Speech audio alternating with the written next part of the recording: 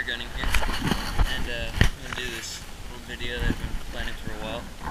Just haven't got around to it. I'll be shooting this first generation antique iPod Touch that I've had forever, and it hasn't been used in about a couple years, so why not make a video out of it. I'll be using my Gamo Silent Cat and these Cross and Destroyer EXs at about 25 yards, something like that. Let's see, yeah, it's put that light on there. Maybe I'll do a video for y'all pretty soon on that screen. So yeah, let's see what happens.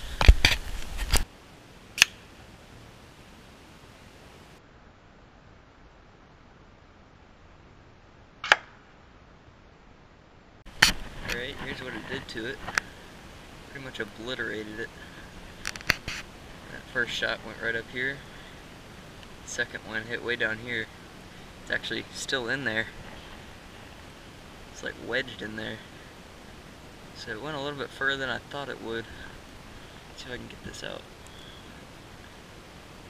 Yep, there's the pellet. Not sure if that's in focus for y'all, but pretty much expanded like I thought it would. Went pretty deep into the circuit board there.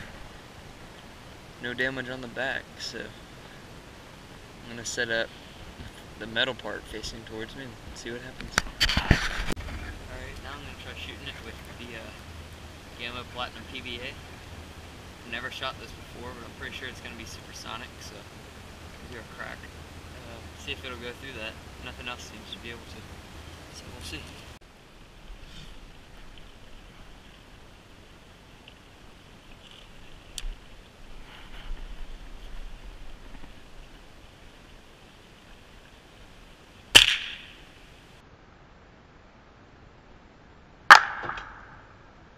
So even the PBA didn't go through it. I thought I would at least make a dent on the other side, but that was a pretty good shot.